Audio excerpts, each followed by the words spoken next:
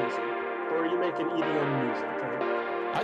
I thought you thought the next one was the crazy one. I thought that was the one that you were freaking out about. Oh, I'm not there yet. I can make the highest score on Snake. So what is that? Is that just when you get like an integer overflow, or is there like a defined high score? I guess it's when your Snake fills up the whole screen. On Nokia, on old Nokia. Yeah, let's go. Yeah, it's like 4-bit. Yeah, how big can that actually be? All right, guys. Well, now we've learned a lot of important stuff about these runners. They've had one match that has been a little bit of a push. Let's get them into the groove again here. Let's see who's going to score first blood, who's going to take down the first point. This next CAD matchup between Latvia and Romania begins in 3, 2, 1, go. What is the mass of this part in XXX grams? This part is called right arm mount, and it's a tier 4 part. Both of our runners are grabbing a screen capture, and I encourage all of you to do the same. This part is in millimeters, and it is 1060 aluminum, and we are ready to rock. Let's make sure we don't miss any of the action. MrAlex on the left, running SolidWorks. AzzyAsi, also known as Adrian, on the right, running CATIA. And I think now we're going to get a chance to see that thing with the dimensions in CATIA, where he's going to put in all the dimensions and he's going to go through the table. Unless that was only something Mohammed was doing. Guess we'll find out in a second. Yeah, man, I love this part. What's really cool about it is I'm pretty sure you could do the whole thing from like 2 sketches. Yeah. Jern says this is a great classic TTT model. Thank you, Jern. Yeah. Yeah. We're going back to the old school. There you go. Now, I often find myself in MrAlex's situation here where, like, I'll draw the outline of a part and then halfway through realize, oh, maybe I should have made this a circle instead of an arc, and then I have to like add in another arc and then make it a co-radial. I don't know, just different approaches, different ways to do that. Yeah. Keep just moving straight on. I'm not doing that stupid layout approach. I'm going to build this feature by feature so that I can have good reusability and my coworkers can understand what the heck I'm doing. Yes. Yeah, and I noticed that MrAlex there just ran into that little hiccup we've all run into with the circle giving you like a 0 diameter dimension. Got through it, no problem. And also, I like what you said about going feature by feature. That's like almost what Victor K said, right? He said that's kind of how I like to do it with speed modeling. And so our runners are kind of going with his advice a little bit there. Yeah, it's interesting. I probably would have done that wall feature on the right-hand side in that base sketch and then just done like a contour selection. But it looks like both of our runners here are opting to do the simplest possible base sketch. I like it. And build the features on top, which is objectively the right thing to do. Yeah. Feature, feature, feature. Let's go. Is it objectively the fastest thing to do? I don't know. But yes. We'll see. EUP that to me says not in FreeCAD, a sketch for everything on its own sketch in FreeCAD. Yeah, there's going to be some CAD modelers that just can't. They don't have that option to do those kind of contours. So I like the way. I gotta check out FreeCAD because people are ripping on it.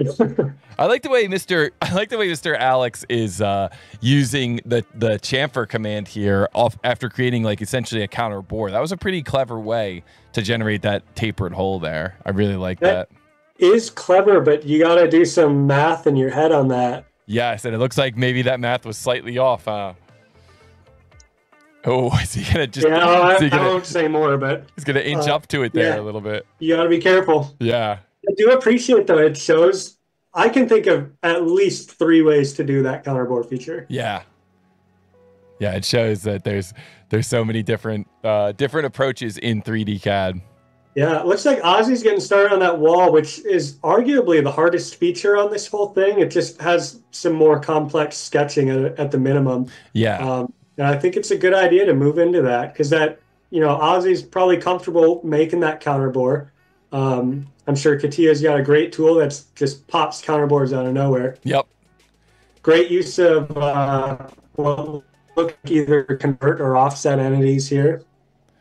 Yeah, to get those thin walls, essentially. Yep.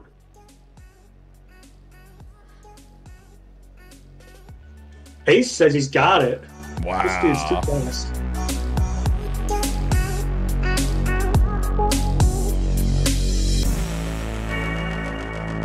Yeah, okay. So Mr. Alex, rather than going around selecting individual contours to offset, he's just like, I'm going to click the entire face and offset that and then just hack away what I don't need. Yeah. Which, unless you have a really complicated outside profile, is a pretty good way to do it. Yeah, I definitely can get on board with that. In fact, I've got some thoughts on that topic in general, like offsetting and converting edges versus faces. So that's going to be, you'll probably see some content on that in the next couple of weeks as well. Kind of goes back to what I was saying earlier. Like, if you're pretty confident the underlying geometry isn't going to change, it's safe to use. But I don't like to use convert entities too early in a feature tree because it just makes it way too, it just builds so many dependencies on it that you know are going to break later. Yeah. Yeah, it definitely can end up. I mean, it sounds like you've got a lot of experience in the real world and having customers be like, what if we just move that there? And you're like, oh, okay. And then you move it and everything breaks and you're like, just give me a minute. Yeah. Oh, man. Especially when you get into furniture, like try modeling a couch cushion and then saying, oh, I want to add buttons to it and like piping. You're screwed. Like, you got to do that stuff at the very end. And even then, you're probably, if you need to tweak it, you're probably just redoing it from scratch. I like MrAlex picking up on that fillet at the end there. I was worried he was going to miss that. And I think he did a good job of recognizing that and coming through with it. Got an answer coming in. Yeah, we're going to see an answer coming in here in a second. And MrAlex comes in with an answer, 467 grams. And that is correct.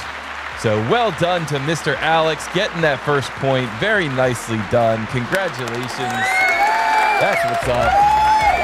God, these guys were so close, though. Yeah, Adrian is right there behind him. Just a few features behind him. Wow, wow, wow. Nice job. And he's still going. Curious if he'll end up with the right answer here. Yeah. Wow.